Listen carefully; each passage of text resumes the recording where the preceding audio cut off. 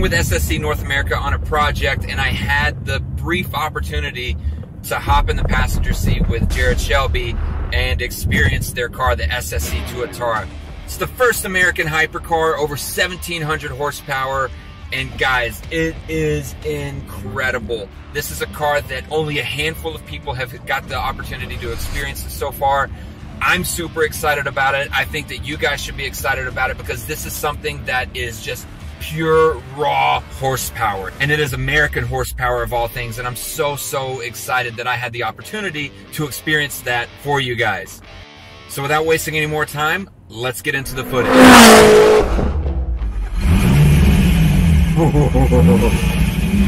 Alright guys, so I'm in the car, I'm in the Tuatara with Jared Shelby. There hasn't been a lot of people in this car so far, right? No. I mean, a dozen people, you'd say? Yeah, you're one of the lucky few. Yes. Okay, so what you're going to show me is you're going to give me a little bit of experience, right? Yeah, let's just buzz it up a little bit, give you a little experience and some boost. Oh my God. Okay, so let's see what you got.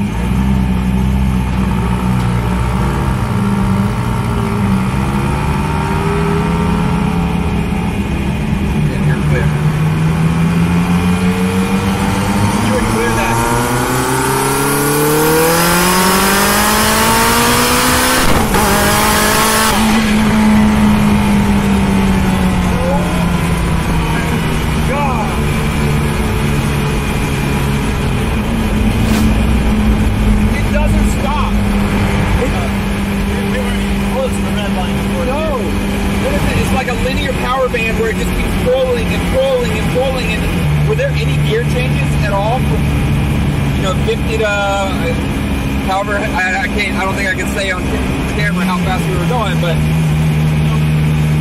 not one gear change. We'll do one. I want you to feel the traction control, so we'll do one real quick.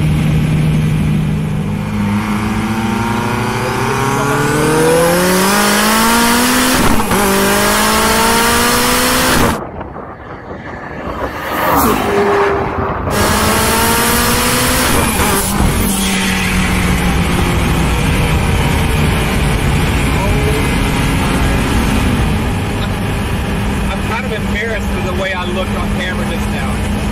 I know. Oh my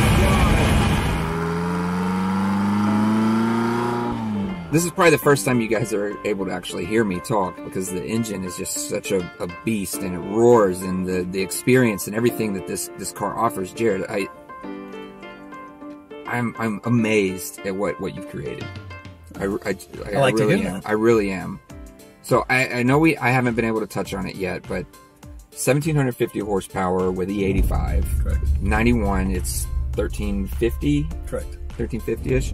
At 1,750 horsepower, that is 1.3 megawatts. Correct. Your power to weight ratio on this thing is just, there's no other like it. And I'm so impressed. I'm excited to be here and be a part of this process of where you're going next. I'm truly terrified of how it would feel beyond that range. It's like jumping out of an airplane the first time, but blindfolded in a sense. Like you don't know what to expect, and it just hits you out of nowhere like a bullet. It's very linear power, and the response I just heard from you is exactly why we do this. Yeah. This is, it is a package that puts so much power to the ground, and we're able to do this with traction. When you would think that there's no way a tire can hang on. I felt terrified. I felt scared to death, and it had nothing to do with the safety of the car. It didn't feel like a Viper ACR when you turn the traction control off and everything is like squirrely and all over the place.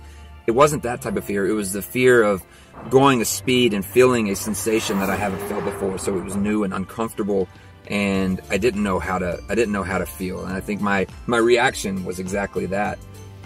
To me, this is not a car that feels unpredictable. At 1,750 horsepower, we're able to, through traction control and the design assembly that we have here that transfers weight to those back tires under full torque and full boost, as you just experienced, this shoots straight forward. So you do not feel like you're out of control. You just feel a sensation like, I'm not sure my body can handle these G-forces. Yeah. And like I said, I drive these cars so often, and it still gets me sometime and disorients you just a little bit. So I love to get somebody new in the car that's not experienced this yet. And I love that reaction. Yeah. And everybody's is a little bit different, but it's almost more than you can handle. And you were saying the car is not all-wheel drive. It's rear-wheel drive. Yeah. So that, that's one of the, we decided early on this was going to be a two-wheel drive car. I love that challenge. I love the design challenge. How do we take a two-wheel drive car and give it the type of traction to put down 1,750 horsepower like an all-wheel drive car? Oh my God. And you can tell me, did we succeed at that? I think you definitely did it. That's exactly what I wanted to hear.